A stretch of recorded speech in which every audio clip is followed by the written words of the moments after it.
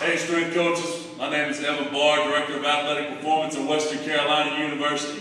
I'm here today to talk to you about my top 10 band-resistant drills that I like to do for explosiveness. We throw it in on our dynamic effort days, throw it into our speed work, all different types of modalities of times when we'll throw this in. Before we start, I'll tell you a little bit about our philosophy and the things that we do here. We pull a lot from Westside Barbell, Dave Tate stuff, a lot of other strength and conditioning coaches around the country and how they've kind of implemented that. And we've taken that and just made it fit for our athletes. So you're looking at, in the weight room, typically 4 days a week, especially in the off season, where you'll have a dynamic effort and a max effort, lower and upper on 4 days a week. In this off season coming up, we'll hit Monday, we'll hit a dynamic effort lower. On Tuesday, a max effort upper. On Wednesday, we'll hit the pull so we can recover a little bit. On Thursday, we hit a max effort lower. And then on Friday, we hit a dynamic effort upper. A lot of these drills that you'll see today will fit in on those dynamic effort days. However, some of them may even fit in on those max effort days as a finisher, as we like to mix up those dynamic and max effort moments in our program.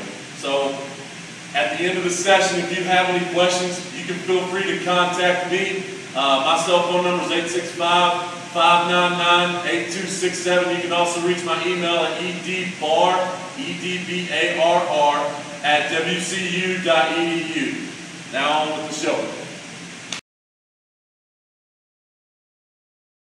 All right, the first exercise we're going to go over today is band-resisted hip thrusters. Everybody's seen the barbell hip thruster. This is just a different, perhaps some people would say a more dynamic version of the hip thruster. I could argue either way. For me, it's just a different modality for us to be able to get this hip thruster movement in. So Kyle's going to work himself under the bands here. As you can see, they're connected to the anchor attachments here for the bands. We've got the bench set here just like you would a normal barbell hip thruster. You want these bands set either right on the thigh, right at the hip. Either one's kind of okay right there. So just anywhere in that midline. Set your elbows back as he comes up. Okay, don't worry about it. Don't come up yet. Okay, but he's going to rest his back on this bench, and he will come up two parallel with his hips, squeezing his butt, pausing at the top. He will slowly work his way back down. Now, as he's coming up, he's going to be explosive. Go ahead and start, Kyle. As explosive as possible. A little bit faster. Now pop up, good, pause, bring it back down, good. Pop it back up, good. Now bring your back to here, good, rest your head when you come back. Good, right there. And relax. And that's our band-resisted hip thruster.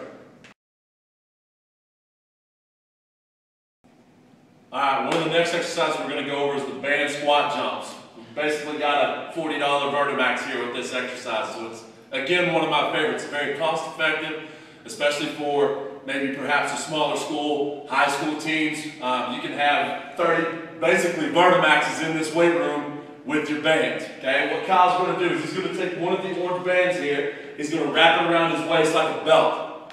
Go ahead and get set.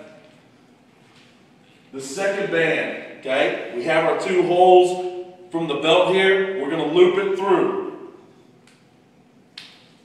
Make sure we've got even resistance on both sides.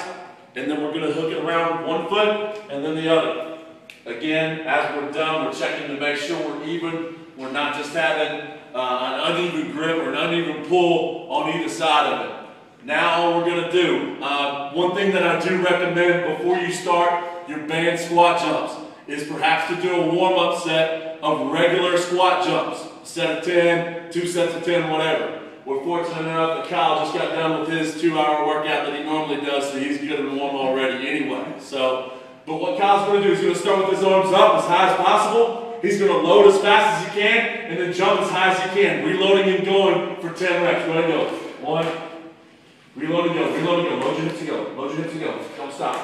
Good. Load and go. Good. Yes. Drive up. Drive up. Try to stay in the same place. Drive your arms down. Get back up. Come on. Drop. Drop. Drop. Drop. Get up. Get up. Get up. Come on, reach, reach, reach, reach, get up there. Come on, big boy. There it is, good. Go ahead and relax. And that's our band squat jumps.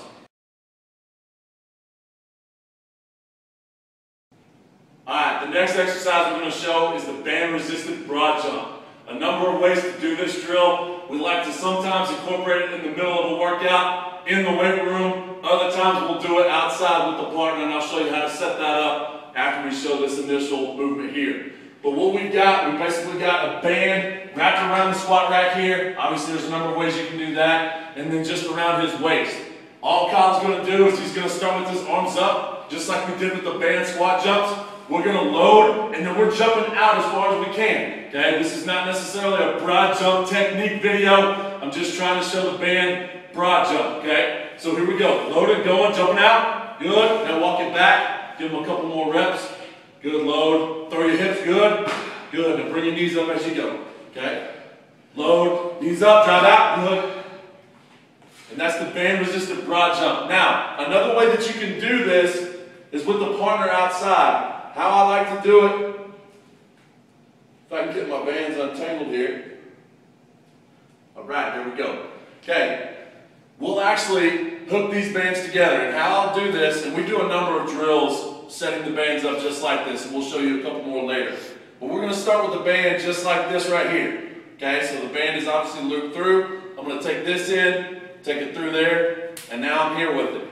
What I'll do with Kyle outside is he'll be in one side of it, okay, just like he is there, and then I'm putting myself in, okay, on the other side. And he's standing right there with that resistance. Now he can jump out with the partner outside. Again, I like to throw that in just as a little bit different movement on our box jump days or any of those types of things for extra resistance on those plyometrics. One thing I did not mention with the band squat jumps that I want to mention here with this one. Anytime I add resistance for plyometrics or speed work, we'll do some reps with. When we're done with those reps, we'll rest about 40-45 seconds, and now we're going to do it without resistance. So that central nervous system gets that hit with that resistance and gets used to it. Now we're overpowering that resistance and moving forward, and we're more explosive because of it. And that's our band resistant squat jumps and our band resistant broad jumps.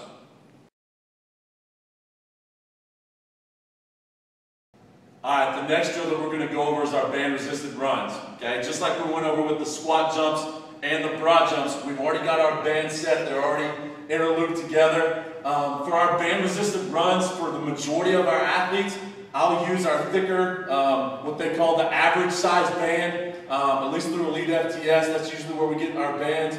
Okay, and then the orange bands on top of that. Obviously, you're going to change your resistance for different types of athletes. But for our band resistant runs, okay, we're taking that same concept of adding the resistance, and then we're going to take it away. Now, a couple of ways that I have our athletes start this drill. The person that's starting in the front, I want them to start in a good stance. Okay, I'm not going to go over stance and how all that looks today in our job. This is not a speed video. Okay, but I do want him to start with resistance here, because what I'm going to do is he's braced. I'm going to go ahead and give him some resistance to start with. Brace yourself, big boy. Okay? And then from there, when I say go, he's going to take off in a sprint. Ready? Go! Now we need drop, and relax right there. And takes a breath.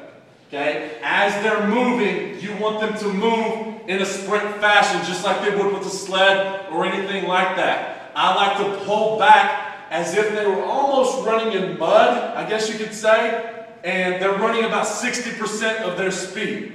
Okay? So I don't want to just be anchored down where they can't go anywhere, and I don't want to just say, all right, let's go for a jog. Okay? That's not what it is. Have enough resistance as you're going through these band-resistant movements. And again, we'll do 3 or 4 reps with the resistance, and then we'll do a couple of reps without. Now, keep in mind, as your athletes are doing this band-resisted run, you don't want their chest leaning too far forward. I've seen it too many times where these athletes will do all their reps with the resistance, they're leaning forward, even though I tell them not to, all that stuff. As soon as you do that rep without, they're going to feel like they're shot out of a cannon, and they're going to fall on their face. I've seen it to where they travel as much as 20 yards before they fall. They're stumbling over their feet. That's not to scare you. That's to make you aware that you need to be paying attention to your athletes, giving them feedback, make sure they're in a good running position, and then when they take the resistance off, they're going to get the benefit of the resistance. And that's our band resistant runs.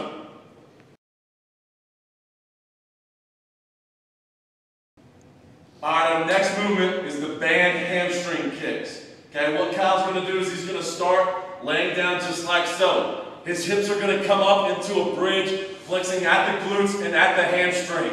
Okay, from there, he's going to dynamically flex at the hamstring and at the glutes. Okay, moving back and forth with my legs just like so. We will move from the hip, not the knee. So say this is my hip, this is my knee. I'm not doing this. Okay, I'm moving from the hip, moving as fast as I can, pounding down into those bands. Go ahead and start, Kyle. Drop, drop, drop. Keep your hips up, legs straight. Drop, drop, drop. Keep your toes pulled back and relax.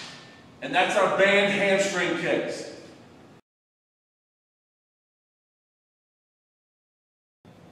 Alright, our next movement is going to be the band hip flexor. We like to superset this with our band hamstring kicks a lot of times. Every once in a while though, we get done with our speed work outside, we'll come in, we'll just hit the band hip flexor along with some core. We'll superset it that way a lot as well. Okay? Well, what Kyle's going to do is he's going to lay back down on his elbows. He's going to elevate his heels off the ground, keeping his toes up. Again, the band is resistant around the squat rack. And he's just going to pull his knees into his chest, or as close to it as he can. Come on, Kyle. There we go. Toes up. Give me 3 more. Do it, drive it back. Big time hip flexor work right here. Let it back slow. Last one. And relax. And that's our band resistant hip flexor.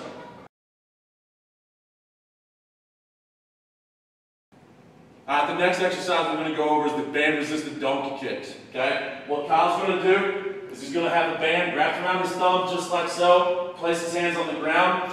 The band is going to be wrapped around his midfoot back here with his heel going straight up and his toe going straight down. You do not want to, and I'll hold it for you. You don't want to put your toe back and that band to slide off of your heel. Okay, so keep that toe pointed down. From there, Kyle's going to push his foot back, straight back to where his foot gets in a straight line. Okay, and then he's going to drive his knee back to the ground. And then drive it back. Good. There it is. Give me a couple more reps. And relax. On these donkey kicks, you can make it a little bit more explosive and really drive that thing back. Pause, flex your glute, bring it back slow, or I can make it more of a slow strength movement as well. Okay, and that's the band resistant donkey kicks.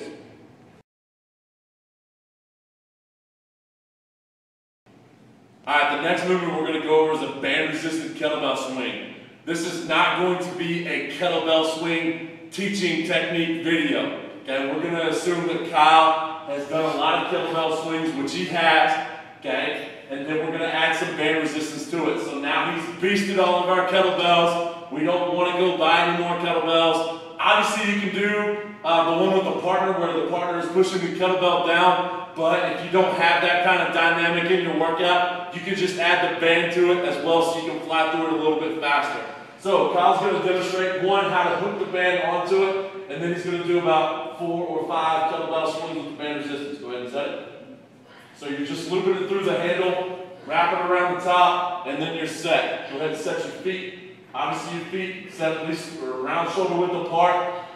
Go ahead and grab the kettlebell. You'll always start standing up with the kettlebell in a good position. I don't want to start way down here, and then from there get a little pop and go with your hip hinge.